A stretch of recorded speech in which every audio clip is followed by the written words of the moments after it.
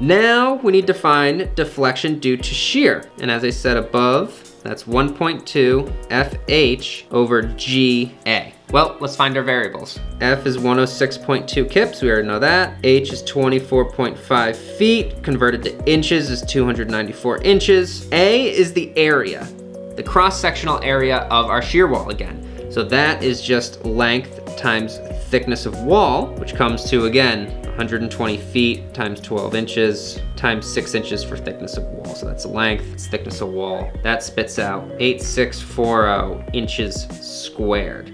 And again, it's not cracked or anything, that's just the gross cross-sectional area. And now you're like, all right, but what's this G buddy right here? What's he doing? It looks scary, I don't know what's going on, never seen him before. Yay!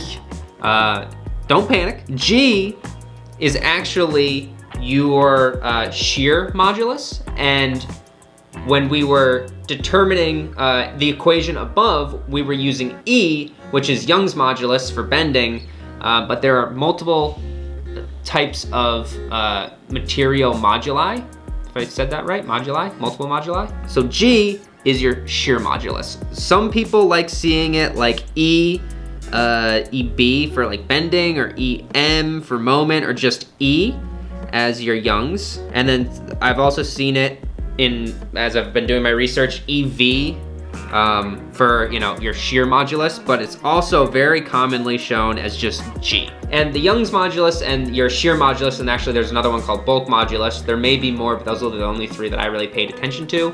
They're interconnected with one another and they're related. So you can actually determine one from another one, and that's what we're gonna do here. And we do that by taking into account Poisson's ratio, or Poisson's ratio. I don't know how to say it. I've always called it Poisson's. I'm from the Northeast. Maybe we just stink at pronouncing everything, but I'm gonna call it Poisson. And that is defined with this kind of squiggly V variable. I know I'm crushing it with the variables right now, but keep going with me. At least I'm drawing them correctly, I think. And you can get this equation to convert by the following. E, your Young's modulus, is equal to 2G times parenthesis 1 plus your Poisson's ratio for concrete. Now, we have this other variable. We have Poisson's ratio. Well, what is that for concrete? Well, it can vary based on the studying that I've done. High strength concrete, I've seen it said that the ratio is, or Poisson's ratio is 0.1. For low strength concrete, I've seen 0.2. I've also seen that it depends on the type of loading on concrete, and that can affect your what Poisson's ratio you use for concrete. So whether static loading or dynamic loading. We have a seismic event here, so that is clearly dynamic. Your ratio can range from 0.2 to 0.25.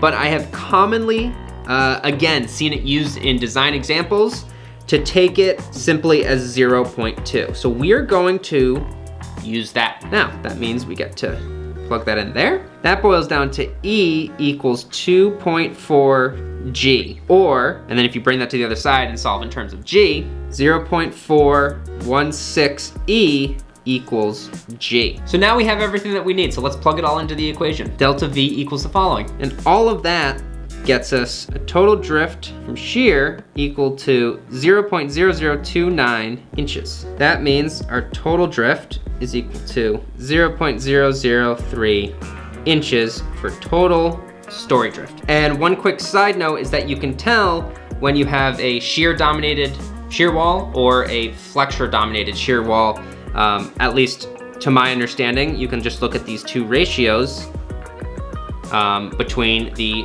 total. So 0.0029 over 0.003 gets you 96.6% shear dominated shear wall, which makes sense again because it is a concrete shear wall. It's 120 feet long and it's only 24.5 feet tall. So your aspect ratio is killer.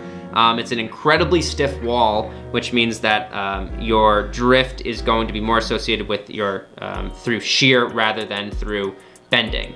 And that is not always the case, more for like high-rise construction. I've been told that bending is more so the thing that's gonna be dominated and that you worry about more often. Now we can find the total inelastic displacement through the following equation per the ASCE 716. And again, we know from the previous problem and we know from the problem way back, our type of construction of our vertical lateral system is special reinforced concrete shear walls, which means we have C sub D equal to 5. Our I, this is just a warehouse, so it's just 1.0. And we have found our total drift above. All of that plugged in gets us equal to 0.015 inches for total inelastic displacement. We have our diaphragm displacement equal to 45.6 inches. And per the 716, we know that we have a flexible diaphragm if the average story drift, in this case, both lines of our shear walls are equal. They have equal amount of force being distributed to them. They're equal in geometry and in all ways, shape, and form. So the average story drift is going to be equal to the story drift that we found at the one shear wall line. Bless me. So long as that drift is less than 1/2 of the diaphragm midspan displacement, which is that guy right there. And very clearly, if we just do 45.6 over 2, that's, I mean, I really don't even have to, that's what, 22 point, I don't know, it's more than that, 22.8 inches, which is greater than your average drift of 0.015 inches. So it is very, very clearly a flexible diaphragm. And very much lastly, something that is important is I did not take a cracked eye when I was calculating my drift due to bending, which the practice problem did not do that. And I don't know if you are allotted to take an uncracked section when you're calculating drift, but for me, I would think the opposite. I would think that you need to take a calculated cracked section, which would mean that your I here, and actually your A for that matter in your shear, both of those I think you would need to modify for the cracked section. Ultimately, you will calculate that you'll see more story drift that you'll have to accommodate because your I gets significantly smaller, which means that your drift goes up. And for a cracked section for concrete walls, it's somewhere, I think the range is 0.35 to 0.7, and I think you're also allotted to take kind of an average of 0.5, which means that your eye gets whacked, which means that your drift, essentially, I think, doing quick math, just doubles, which is something important.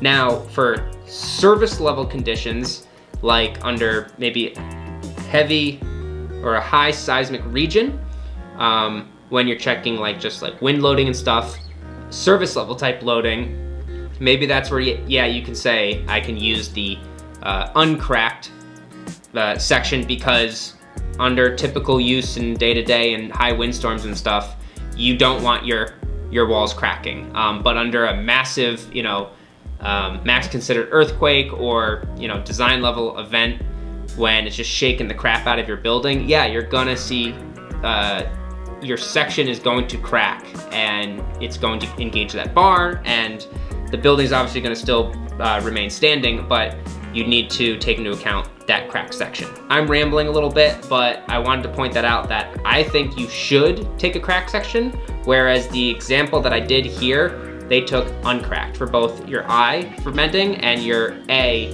for shear. So let me know below.